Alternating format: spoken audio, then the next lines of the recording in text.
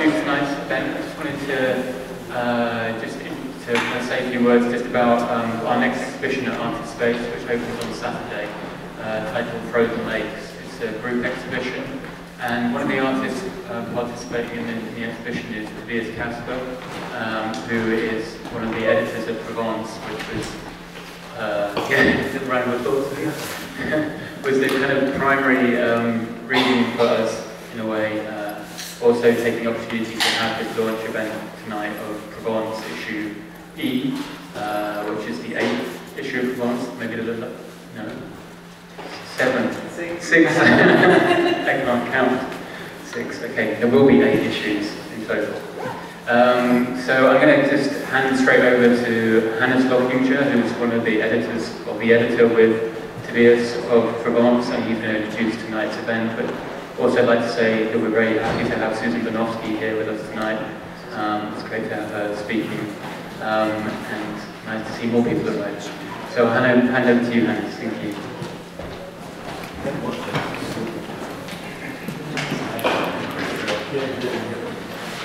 Yeah, Richard, thank you very much for the introduction, and thank you for having us here. And thanks to all of you for coming to Artist Space tonight. Also, thank you very much to Chen who organized the evening and prepared everything for our launch of the magazine. Special thanks to Susan Bernofsky, who agreed to give a lecture on Robert Walser and Michael Skips on the occasion of our release here in New York now.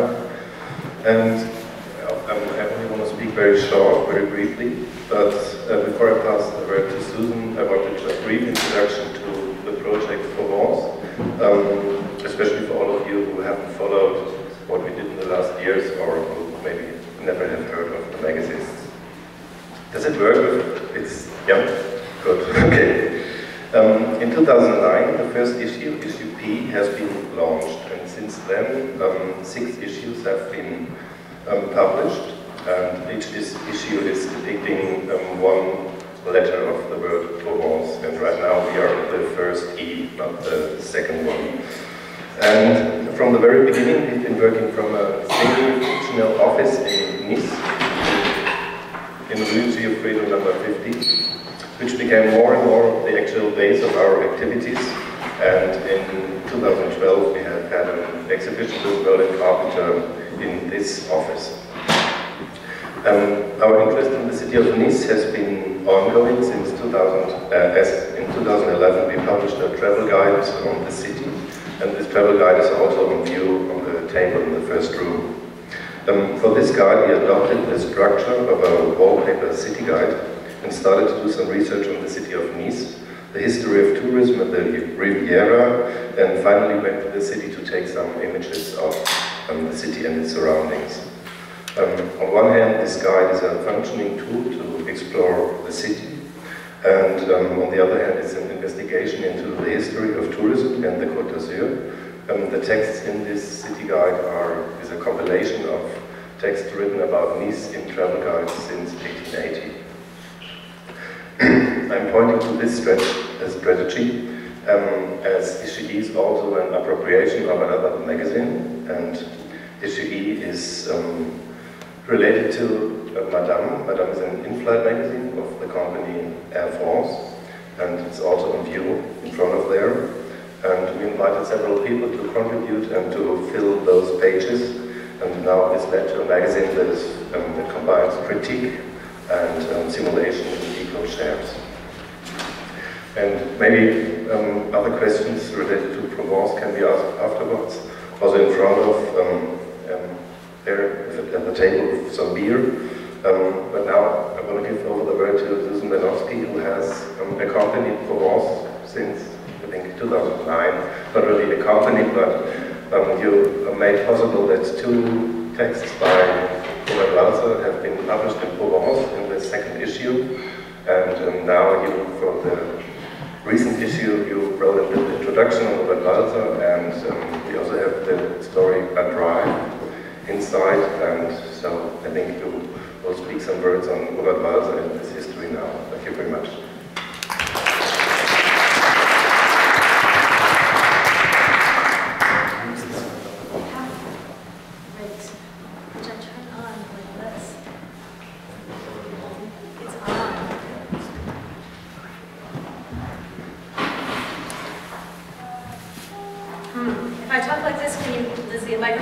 Okay. I asked for a microphone because I'm getting over a cold and my voice isn't so strong. So rather than make you listen to croaking, yes, you listen to my microphone voice. Anyhow, thank you so much for coming out, and thank you so much to Richard and Jenny of Artist Space for having me, and Tobias and Hannes of Provence for including me in the magazine to begin with.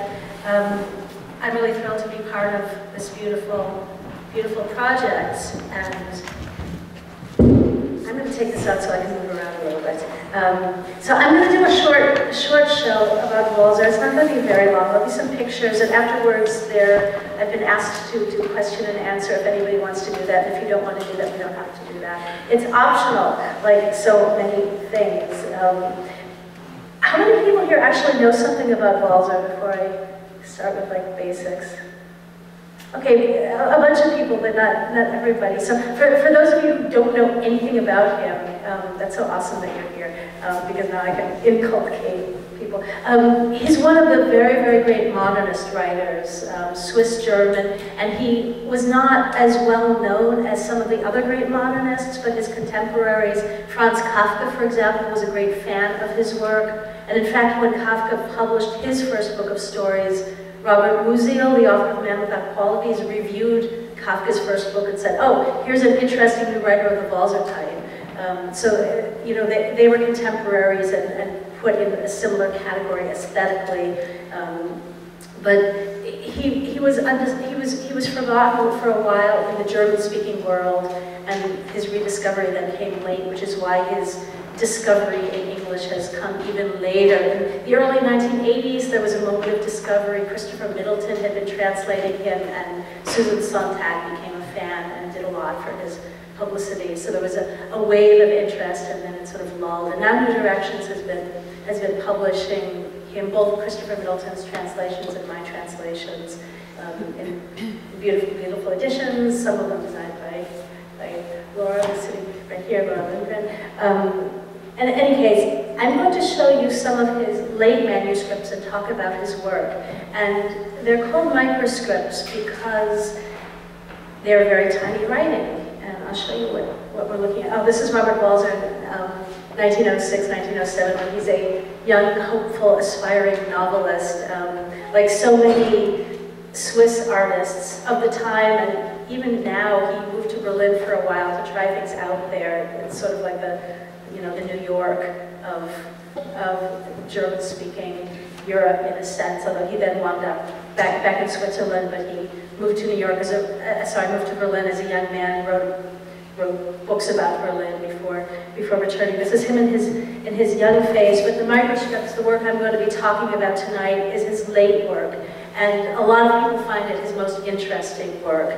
They're called microscripts because his manuscripts look like that. Now, what you're looking at is a manuscript that's 6 by 8 centimeters, and it contains the equivalent of 2 printed pages of writing. There's a lot of writing on there, and obviously, in the blown up, it's made very fuzzy, but you're looking at handwriting between 1 and 2 millimeters high, and there's a lot of mystery about these manuscripts.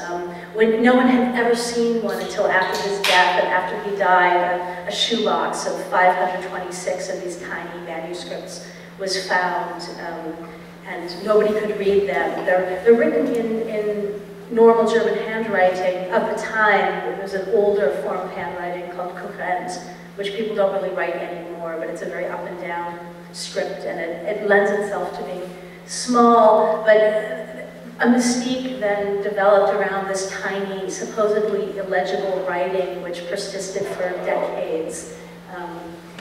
But then it turned out they were deciphered. Actually, I should just skip ahead and show you this.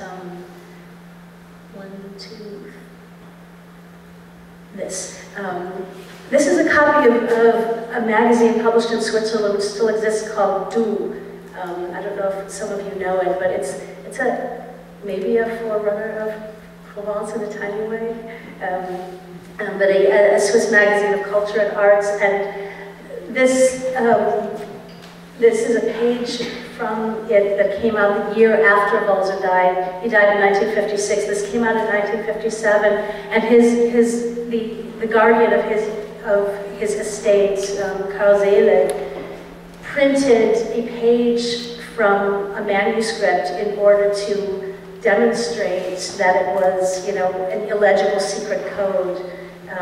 Walser had spent the last 23 years of his life in a mental hospital, and so, you know, he said, okay, he's mad, he's writing code. But then he blew up an excerpt, and this was published, and it was read by many people, including in Germany. One young doctoral student who was actually writing a dissertation about Walser, who looked at this and said, wait a minute, I can read this. And he was able to make out the one and the other word there. And so, you know, the discovery was made that this was actually writing that could be read. I'm going to go back up to this manuscript. So this is from 1928. And Walser developed this method of writing, as far as we can tell. We don't know exactly why, but he talked about having had difficulty writing, getting cramps in his hand and getting writer's block associated with this hand cramp. And he said that writing these pencil manuscripts, they were inevitably always in pencil, freed him up and made it easier for him to write again. And he started doing this at some time between the last 10 and 15 years of his publishing career, so starting in the late 19-teens to 1933.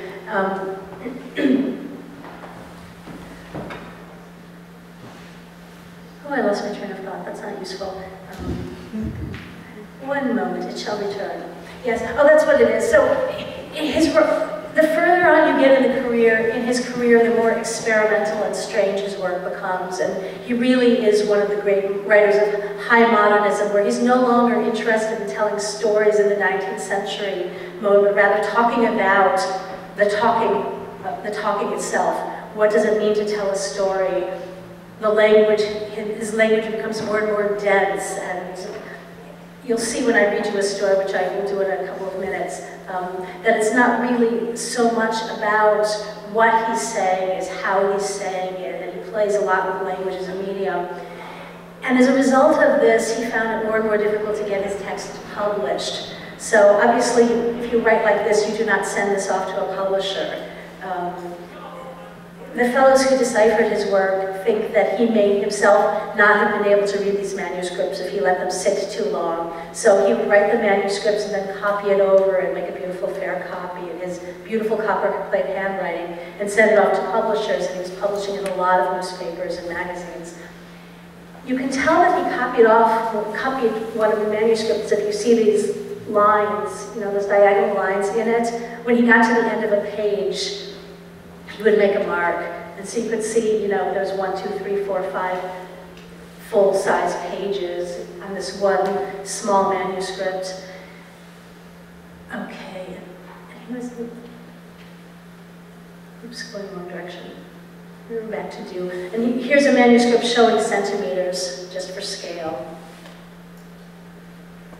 This one contains the story Neujahrsblatt, New Year's page, which is the first story in the book Microscripts, which is the book I'm going to be reading stories from, although this one story, the one I'm going to read, was published in Provence as well.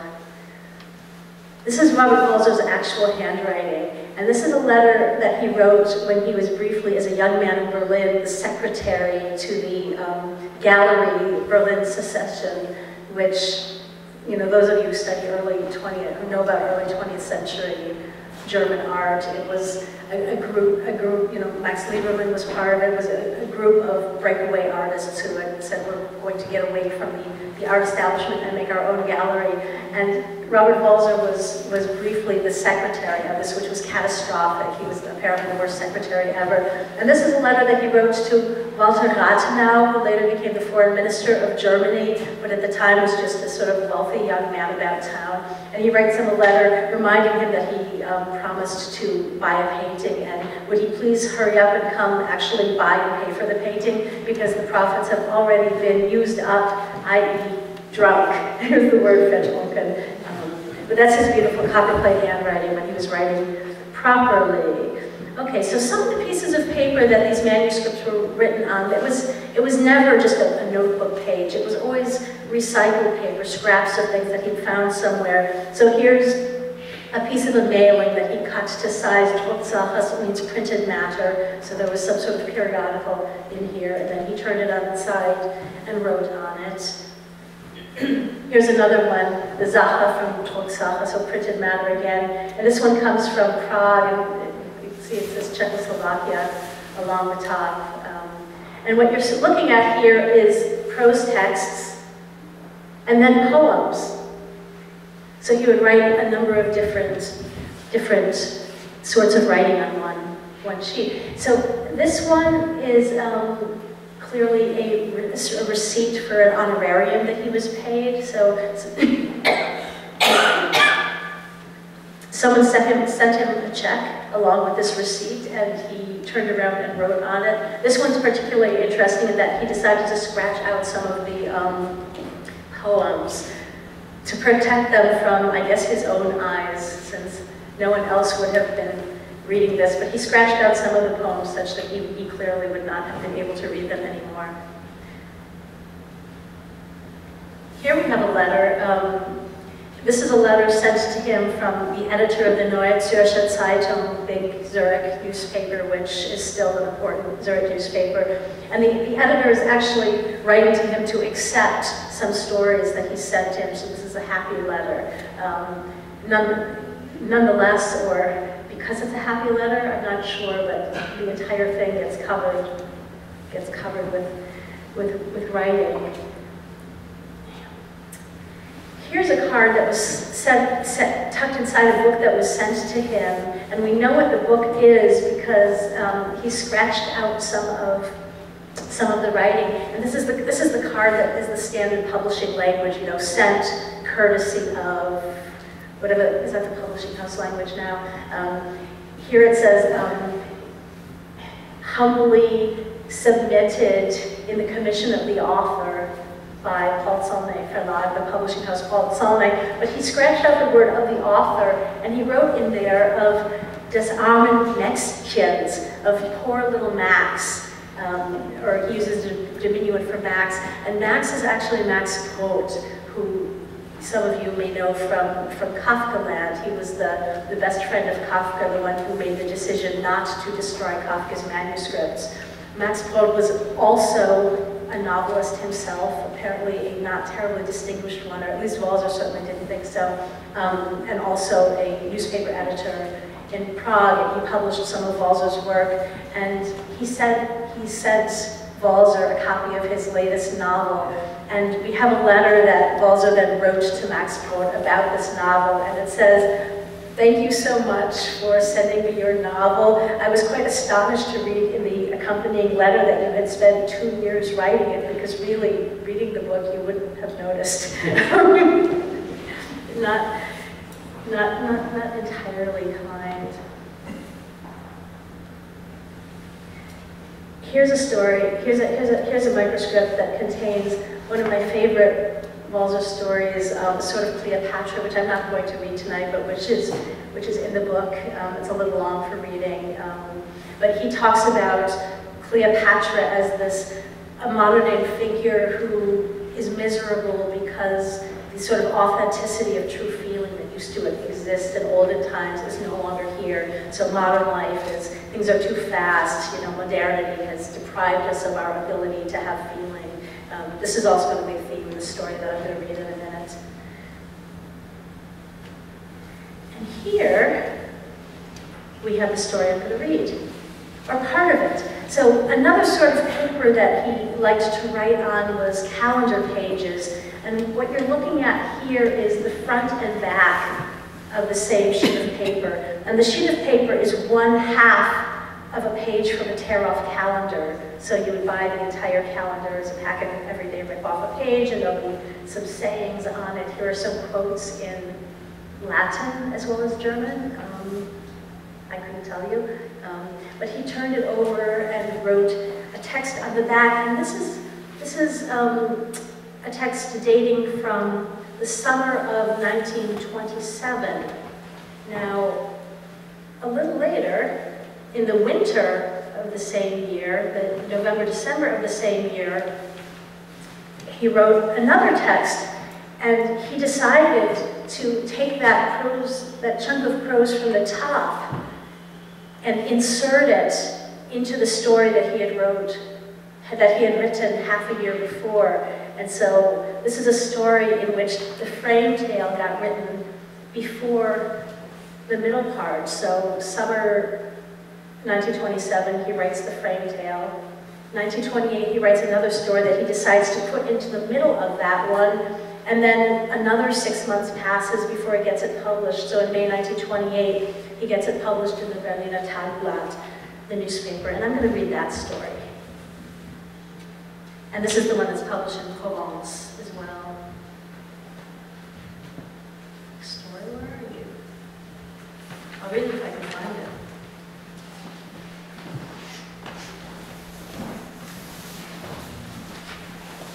So here it is, it's called The Drive. Assuming I do not merely imagine this, one evening I carried a school child into a house in my arms. A second little girl uttered the request, "Carry me too." Did there not once exist an illustrator by the name of Thumann? And was not in his day Meissonier a celebrity in the field of drawing? Whatever became, for example, of Felix Dahn's epic life's work? These all being real artists of some renown in the 19th century, now forgotten. Meanwhile, I experienced a drive which may or may not be of lasting value. Once, a charming young lady went to see a jurist to ask that he shield her from a girlfriend's vengefulness. While sojourning in a town that is by no means a major capital, I managed to sustain the pleasurable illusion that I found myself in a metropolis. Constantly I discover as yet undesecrated corners within my being. One of my esteemed colleagues has written to me saying he's authored his way to ownership of a country estate. Rather than embarking upon an outing on foot, I accepted a friendly offer to get into an automobile, and while I rode in it, masterworks of the current age went possibly unread. At a restrained speed, I rolled along. My query to the driver of this vehicle, whether my smoking offended her, met with a courteously negative response. Philistines are always fearful regarding poets and their ilk, that they might be a bit off their beam.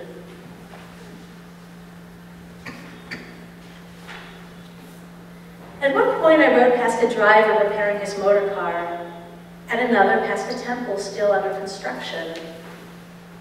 That drivers must be tolerant, placid, accommodating was demonstrated most delightfully in the course of this satisfactorily progressing drive. The road led past rock formations and into a provincial town that saw me for 8 years assiduously turning out and meticulously polishing prose pieces. An elegant public square was tidily traversed. Girls out walking and gentlemen seated in cars gazed at me as at something like a personage who knows how to live. Air brushed past my brow. From time to time a lurch or stop occurred that was transformed into new swiftness. Unhesitating journalese is surely not among my ample capabilities. I am not in error if at times I see myself as maladroit. Roads appeared to rush toward me. A bridge seemed to me almost too narrow. In an industrial town, a cinema came to my attention. There was nothing for me to do but sit still.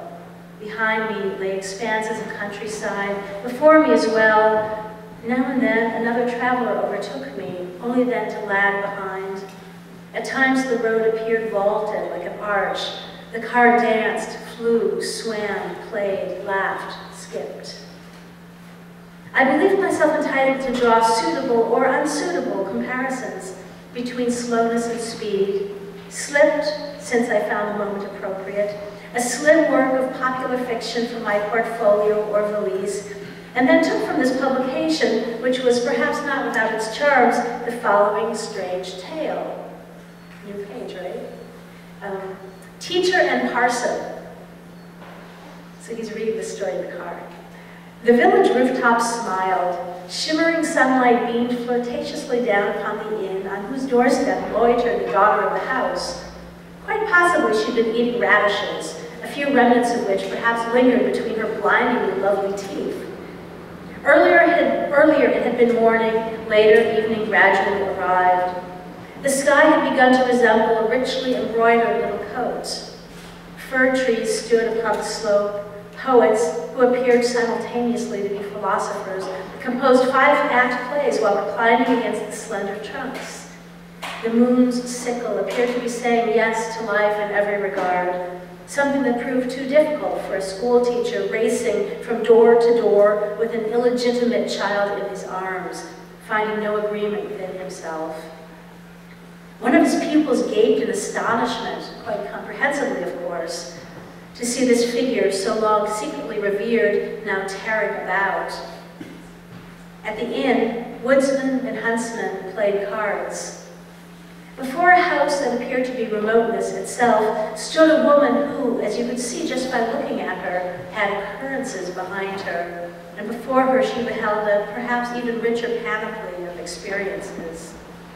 Her very tended hair resembled a collection of short stories. Waldo, by the way, most kind-hearted pedagogue, still knew not what to do with his innocent burden.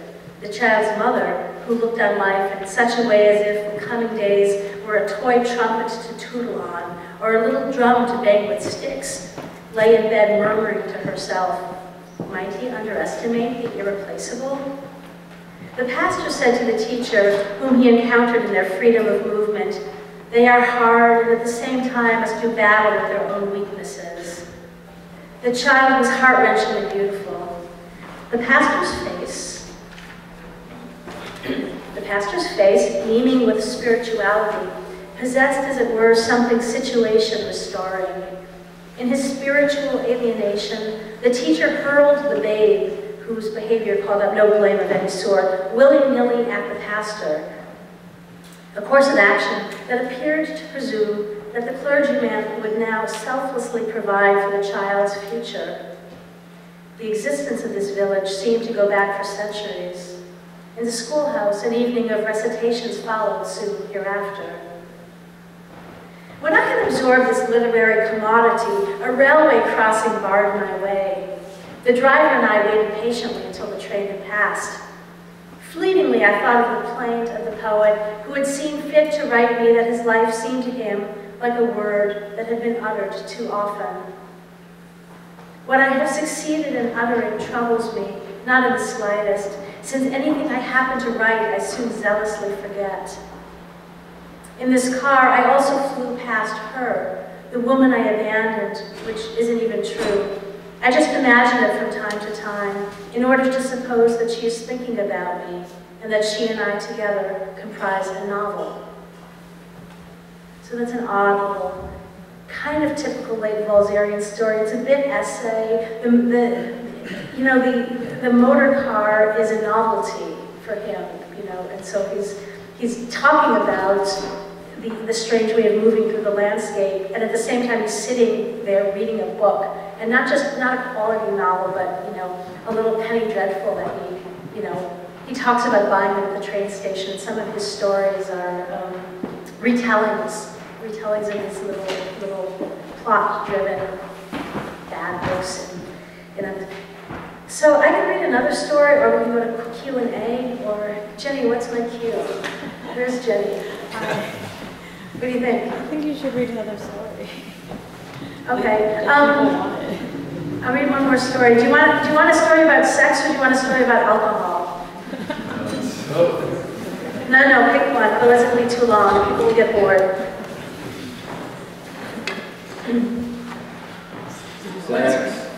Sex. Okay, here we go. Okay, so if it's the one about sex, I can tell you right now that this is its manuscript. So I'm going to read you this story. You can read along.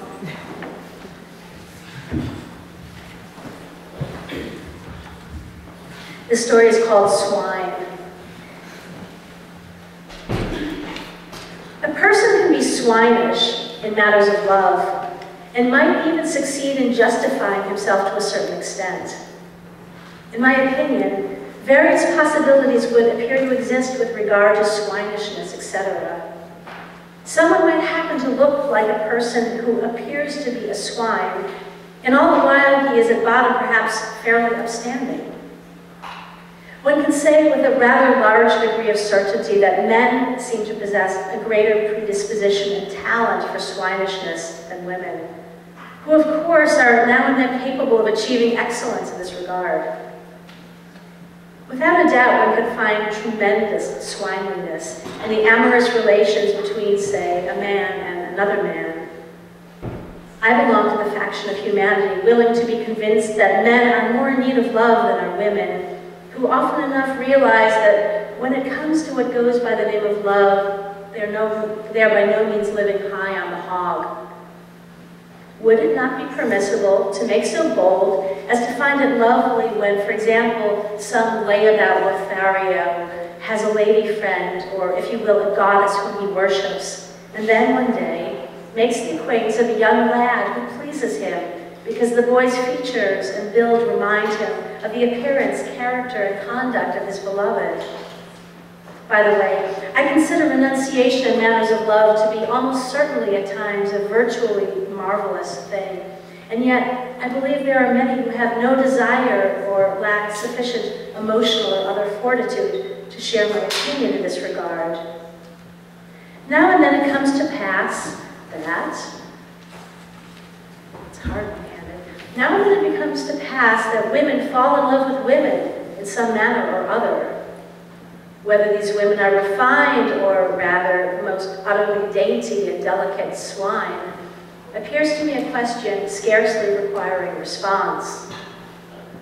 Instances of delightfulness are always intrinsically beautiful, so to speak, and yet, under the right circumstances, they may be swinish as well, for what is humanly beautiful might, as it were, be too beautiful for human beings, for which reason people are glad to place it in proximity to pig pens, as one is no doubt justified in saying. To me and several others, it is clear that the willful confusion of the beautiful with the bestial is, in a manner of speaking, fun. Now, an undeniable imperative can indeed be found in attempts to ridicule what is beautiful, dear, and sweet, what is, in short, generally welcomed. For while pleasure does not in and of itself entail morality, which is certainly alarming, it appears to elicit satisfaction when contrasted either directly or indirectly with material of a moralizing nature. It can no doubt be assumed with no small justification that never being anything other than jolly and merry is well suited to compromise civilization. Does not the endlessly endearing drag us down? If morality itself can, as it were, be a bit swinish, no one will wish to undertake to deny that it is a useful, that is, a culture-promoting swine. If, however, immorality robes itself in nothing but grace and beauty, one is left feeling obliged to suspect that it will provoke distrust and a need to engage in cautionary measures on the part of society. As a matter of principle as well as whim, I am now hurling my recommendation onto the page. Let precautions be taken to avoid untoward beauty and happiness on the part of the beautiful and happy, while also, with no less zeal, seeing to the avoidance of excessive deprivations on the part of the disgruntled. No one can claim that he is not a swine. It's Robert Balzer on sex. As you may have guessed, there's sort of a pansexuality going on pretty much throughout his work.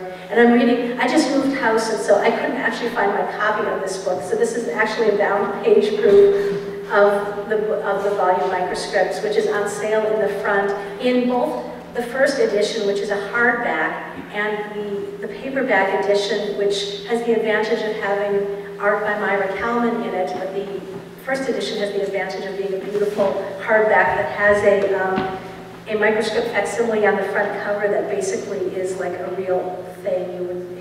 It's glued on the front cover, you can't tell it, it's not real. There are issues of Provence out for sale in the front too, and you should all look at those. But there's time for questions if anyone has questions, or we can skip that and go right to drinking, or, you tell me.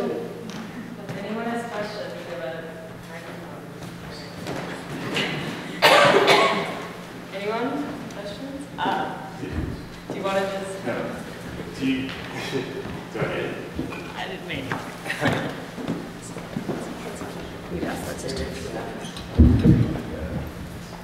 Thanks. Did he ever revise or edit these microscopes? I mean, they seem very few patches, but obviously, it's hard to tell, but did he erase the go back? Or is it all just like perfectly?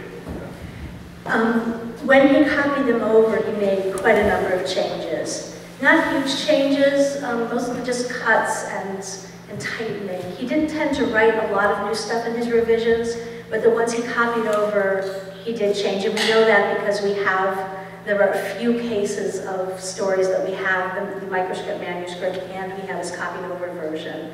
Not that many of those, but he did revise. Not tons though, he wasn't a heavy reviser. He was a moderate reviser.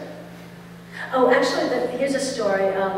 So his most famous story is Der Spaziergang, The Walk, which is a 60-page novella, and it's all about taking a walk, which is a major, major theme in his work. He's always writing stories about walking, and he's the kind of walker who would walk from Munich to Würzburg. He would walk from here to Delaware, and then write about all the things he saw about his way. But Christopher Middleton, who I mentioned, was the first Robert Walser translator, not just into English, but to any language. He started translating him in 1955 when Middleton was a young man who had a job teaching English at the University of Zurich. And Walser was still alive. He didn't die until 1956.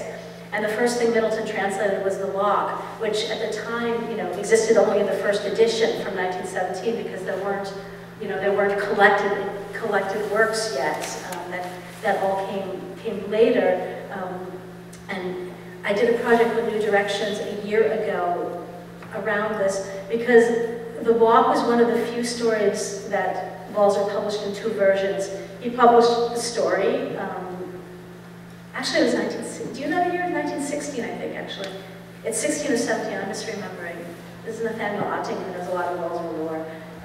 But in 1919 or 1920, like 3 years later, he published a heavily revised version of the same story in a collection called Zeeland, the Lake Country.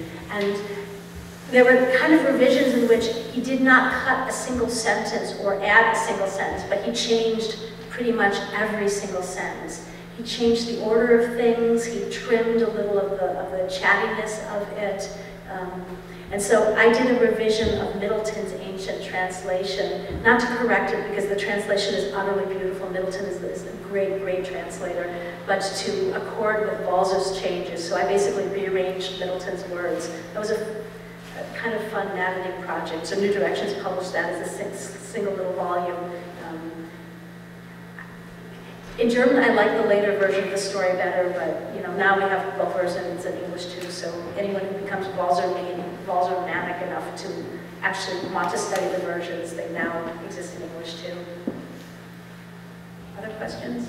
Where do the microscripts live? Are they in an archive somewhere? Yeah, they live in an archive. Actually, when I first met them, they were living in the Robert Walser archive in Zurich, which was its own tiny little hole-in-the-wall archive, 3 rooms. I actually, when I was a student, got a job as a cleaning lady there and had a night key, so I could go visit this stuff. And they were just kind of floating around. Okay, admittedly, they were in the safe, but they were basically just floating around in this very low security establishment in Zurich. And then after a certain point, the archive just had financial troubles keeping afloat and got sort of swallowed up into the Swiss National Archive in Bern.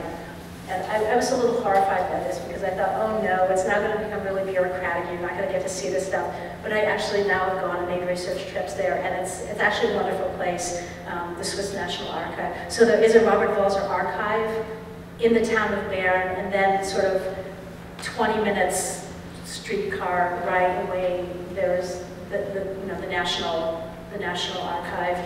And so all the valuable manuscripts are in the National Archive under high security and all that. but you can go there and look at them, and it's not such a big deal. And the actual Robert Walser archive has all the materials that are, not of, great bibliophile value, not the manuscripts. Well, they have all the first editions, and they have a lot of really interesting papers, so one can visit that, and they put on exhibits of Walser's work.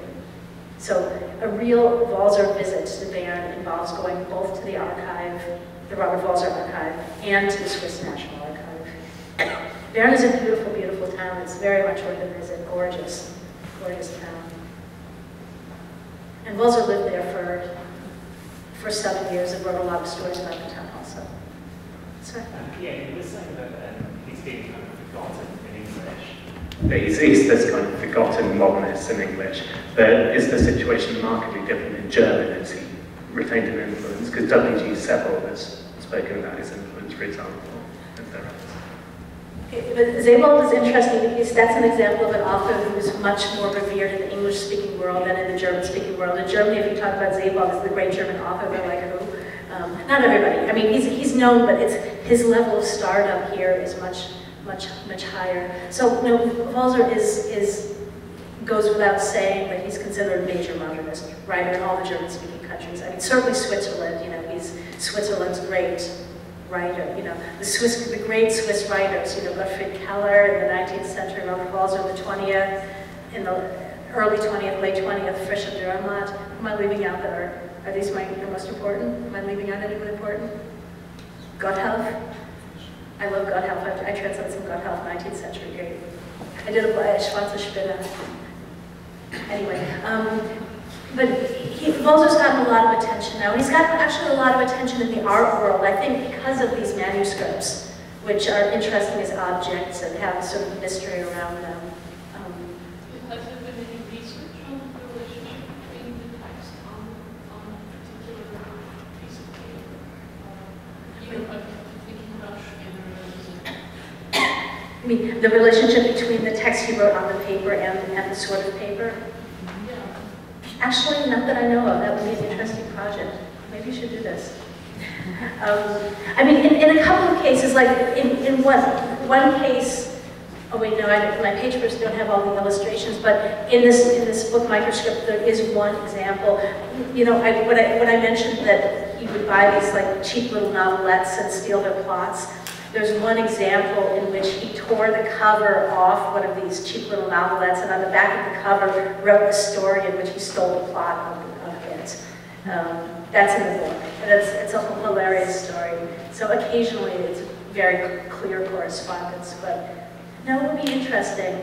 I mean, my theory about it is that it was probably somewhat randomized, because I imagine him sitting around with a lot of these pieces of paper kind of in his room and picking up one where there was a blank space and then being inspired by the size of the space that was left and doing something. I was sort of thinking about Schiller's what if there was maybe something in the air around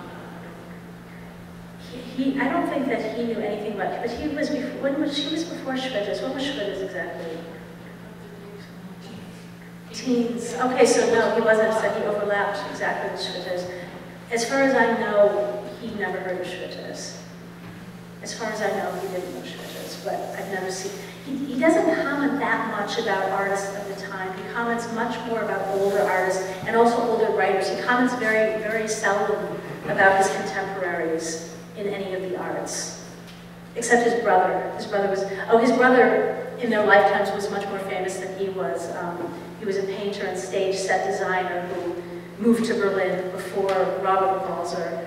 Karl Walser was his name, and he was the most sought-after stage set designer in all the major theaters, and really made a huge name for him. He was Max Reinhardt's, production designer, and painted frescoes on the, inside the country homes of all the, German diplomats. He was a big deal. No one knew, when Robert was the young writer, everyone was like, oh, Karl was sort of, handsome and suave and dated actresses and all this stuff. He had this kind of bumpkin-like younger brother whose German had a heavy Swiss accent, and that was Robert. And then they would go to these parties, and there's letters to Carl, inviting him to dinner and saying things like, "You may bring your brother, but only if he's not too hungry."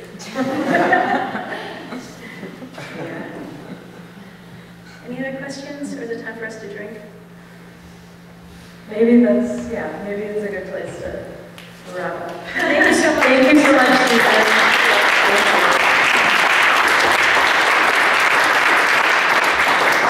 Thank you all for coming. All the books and magazines are available for purchase. Thank you.